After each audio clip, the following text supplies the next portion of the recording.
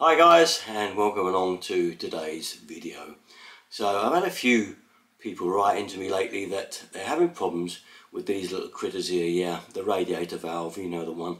And seems they can turn the thermostatic end okay, that's no problem.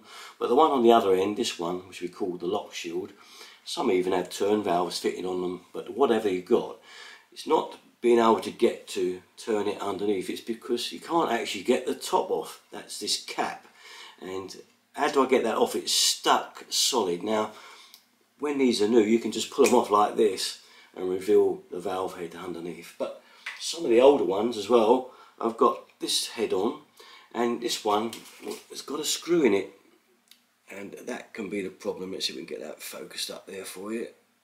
There you go.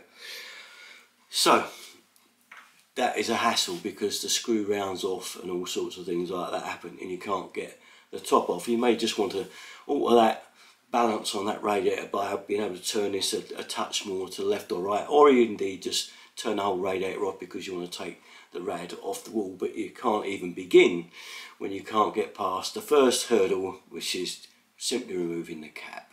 Let's have a look into it a bit further so we can sort this one out for you.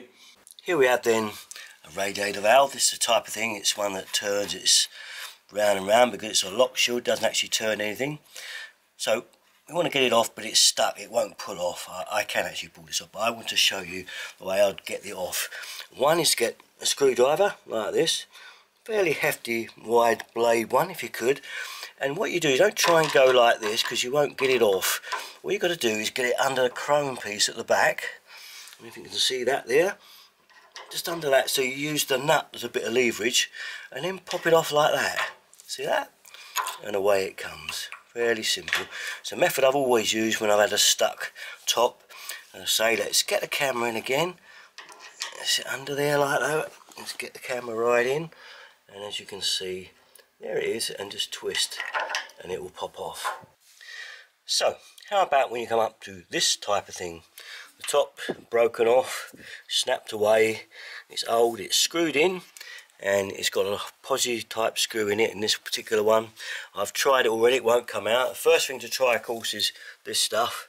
Spray this on there, quick jet, and hope it will go. Okay, I have already done this one, it's not going to go. So how do we get this one off? Well, the top's already busted, and sometimes you find you've got to cut through a top to get it off. So the only way is to do that with one of these, a junior saw, this thing here, and we're going to cut through it like so, through the cut, and make our own cut so that we can put the screwdriver in and undo it. Once that's off, we can get a replacement cap virtually anywhere. There's lots of replacements for the tops of these that will fit. So what to do? Cut this, don't cut your finger, get a cut through there, get nice and slowly, get a start on it, and then start cutting. Away we go. We've got to start now. Cut it through. It doesn't matter how deep we go in a sense, not too far, but deep enough to get a screwdriver into. Steadily go at it, get the cut and slot in the middle. As you can see, it's starting to go through there now. Almost ready to give it a try, go a little bit deeper I think. Right, when you think it's deep enough, this is the type of screwdriver, a nice thin blade, okay, because the cut's not going to be very wide that you put in there with that saw, so a nice thin blade to slot into your saw cut there and make a good fit. You've got to push down pretty hard to get it to go. So let's see if we've got any joy there yet, and yes we have. There we have it, out comes the screw. We've got success. A little old trick I've used for years on old rad valves like so to get them off. And there we have it off.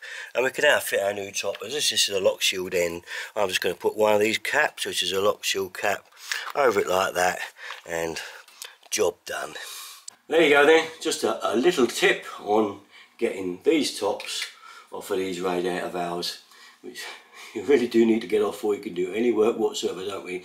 And sometimes isn't it a way that you always fall foul at the very first hurdle you go to do a job and find, hang on a minute, I can't get the top off, and no one's done a video on getting the top off a radiator valve.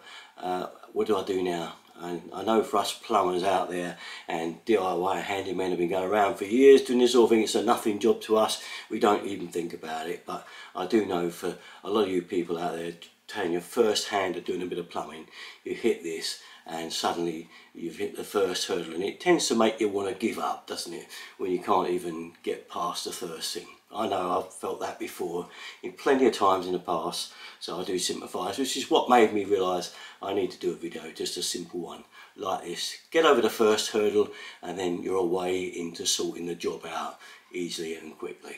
Okay, that's about it then. All my stuff, Derek from 33. Thanks for watching, guys. Bye bye.